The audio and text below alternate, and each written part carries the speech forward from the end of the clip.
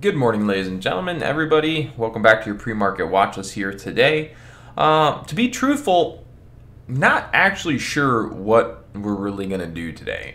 Looking at all the stocks kind of moving around, I haven't seen anything that's like, yeah, so excited, gotta trade it. Haven't really had one of those today. So, might just be a situation where we kind of sit patient for Monday morning until market open and then see what kind of comes of. Done a little bit of trading so far this morning, so the day's up to $1,400 green. So overall, good start to Monday. We're already green, so that's good. So a couple things we will pay attention to are primarily a bunch of penny stocks. So, I mean, AIM was a penny stock that we shorted today, made some money on. So we're still going to be watching this throughout the day. It's a pretty good candidate so far. It's got a lot of news regarding its drug status for cancer drug something, FDA's orphan drug designation status for the treatment of pancreatic cancer. So it sounds good. I don't know much about it. I can't say that I'm a doctor and I know a lot about cancer. But anytime we get cancer news, usually the market responds to it pretty well. And the market responded to that news very well today. The market responded so well that the price went from 2 to 277. So it already made a very significant jump pre-market. It's faded out since then. Question really remains, can we go higher into the open? I have no idea. But based on AIM and the long-term charts that it has, I do think it still kind of has some room that it could run. So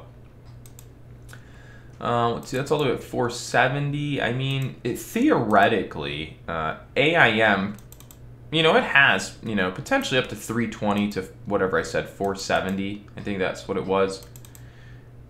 Come on, Thinkorswim. There you go. Jesus, computer. So AIM overall, could potentially have up to 470 to like 330 as well. So anyways, anything over the price of 285 will be short bias on AIM. We would guaranteed be short at 320, and then we'd most definitely be short at 475. The likelihood it gets to 320 is probably not going to happen, and the likelihood it goes all the way up to 470 is almost guaranteed that's not going to happen. But if it did, we would be short, who knows, 20, 30, 40,000 shares at that point. Because if it went all the way to 475, it'd pretty much be a guaranteed winning short, so we would hammer it around 475. So AIM is of one of the candidates on the watch list, but we do think it's going to end up kind of dropping down and being more of a short trade to start the day. There's a couple other things that move like NK, CRBP, PDSB, nothing that we really even like.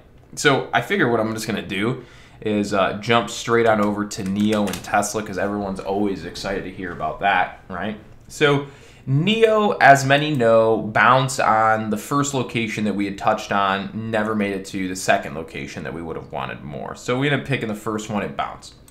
Our target in the bounce for NIO was going to be as high as 49.75. The move got to a high of 47 or 48. So we were about $1.75 off from the target on this bounce. Right now, we're not anything with NIO. We're not long, we're not short, we're neutral. Because when we look at the price of NIO and its trading, there's nothing for us to really want to be actionable on. We have trending support down here at 42.45. We have trending resistance up at 49.85. So we're not really on a trending resistance. We're not really on a trending support. So in this instance, we would normally just let NIO do whatever it wants to do, not try to even guess or make a play on what it's going to do, but just let it do whatever it wants to do until it makes sense to us or reaches one of our action points, which for now would be 49.85 and 42.48. So until we do one of those moves, we're not really anything on NIO for the time being, okay? Now, looking at Tesla, Tesla got included the S&P 500 or whatnot. Stock exploded up and then it came down. So everyone's got all a bunch of questions. What's going to happen with Tesla? Again, I have no idea. I don't know if being included to the S&P 500 is going to make it go another 500 points. None of that I actually know. But what I do know is the market did make it back to a short-term resistance point of $685. So I wouldn't actually be surprised if Tesla sold down from here because this looks like the first attempt at resistance. This could have been the first attempt, but I'm not sure because time has changed and I haven't been paying attention to Tesla. So it's very possible this is the first attempt move at breaking resistance, which would normally fail. So I wouldn't be surprised if today you end up seeing a red day on NIO because, well, it would make sense to see a red day on NIO. See these resistance marks around 685 and 690? See how we went up to those levels and then we didn't break? So that's the market. That's me. That's a market telling us that it respects this level as resistance, and that's why we've already sold off. If in the event Tesla goes all the way down to 643 today, I'd be long bias. If somehow Tesla went all the way up to 690, I'd be short bias. So we're long down here in the 640s. We anticipate it's going to go lower. Okay. And then quickly, I'm just going to touch on the S&P 500 because it got smoked not too long ago, just overnight. So really big drop in the market. Didn't really see this coming. Market pretty much fell to a trending support. If you look at this, you have that dotted line going in the middle. So we pretty much retrace on that pullback all the way down to trending support.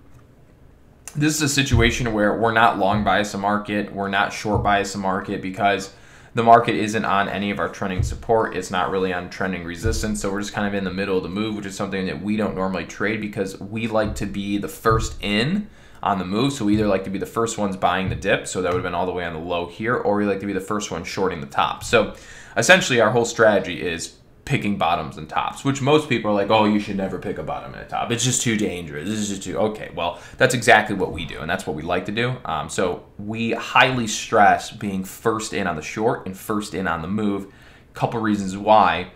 Being first in means you make the most money if the play is correct. Being first in means you take the smallest loss if you're wrong.